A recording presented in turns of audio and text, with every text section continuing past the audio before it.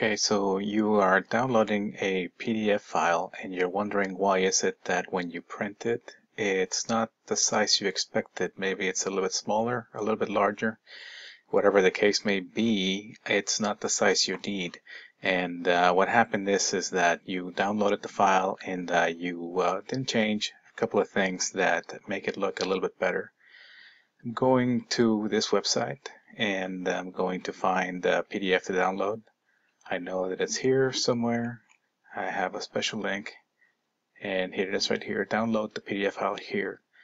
I'll click here to get this particular one. Obviously, you get whatever file you want to get, whatever PDF you're printing.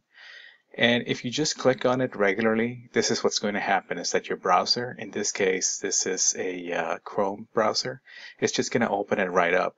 And if you try to print this, it's not necessarily going to work. So what you want to do is to download it into your machine. In this case, with the Box.com website, there is a download button. I'll click on that. And I'll look for my download folder. Mine is right here, downloads, and just save it. This is the St. Louis Star Foundation pattern. It's an Adobe Acrobat document. All that means is that this is a PDF file. I'll click on save, and since I am using Chrome, I do get an option to just go straight into the download folder from this corner. I have a little caret here that I can click, and although you can't see it, it's giving me the option to show in folder. I want to click show in folder, and it opens up my downloads folder. What I need to do here then is double click on the PDF file to open it, and I have the Acrobat Reader, and it's telling me that this is the file, and I could look at it different ways. I can make it larger, I can make it smaller.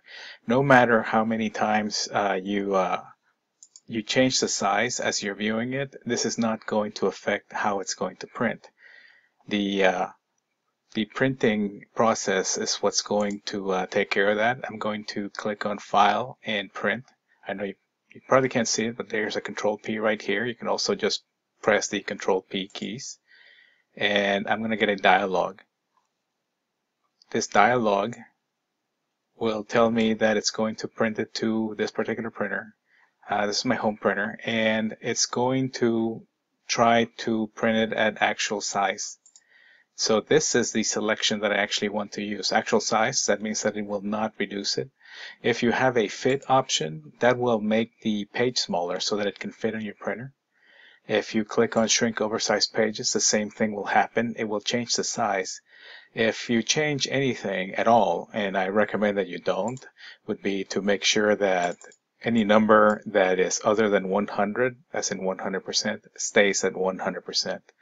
I'll click on actual size, which is 100%, and then find my print, which is below here in the screen, and just tell it to print at that stage, and that will print at 100%. Let me close this now.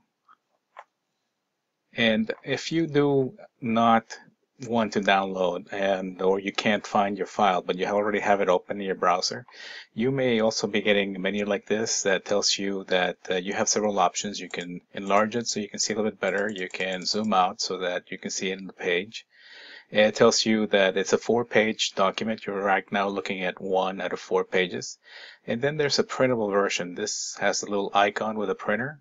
If I click on that, this will actually open up another browser within the browser that tells me this is what the PDF actually looks like. And I have another menu up here.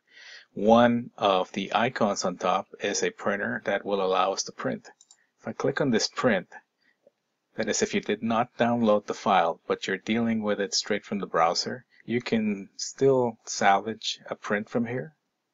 If I were to click on the Save button, it would just save it as a PDF all over again. And the reason why I'm seeing this is because I actually have an option for a printer that will print a PDF rather than a regular printer. So I'm going to change my destination instead of saving another PDF. Click on Change. It'll show me what my options are. This is my HP printer. Now I get a different dialog that will actually allow me to print on paper. The destination stays the same, HP, OfficeJet, whatever your printer may be. It may be different. Maybe you have a Canon, maybe you have something else. Color if you want color, paper size letter. This is a letter size document. And very important here, it says fit to page. If you have this check marked, then it will actually make it smaller so that it can fit on the page. What you want to do is uncheck it. You see it got a little bit larger, and then that way, whenever you print this document, it will be the size that you needed. I hope that maybe these instructions help you a little bit. There's, I'm sure, other options out there on the internet where you can probably find directions that could help you.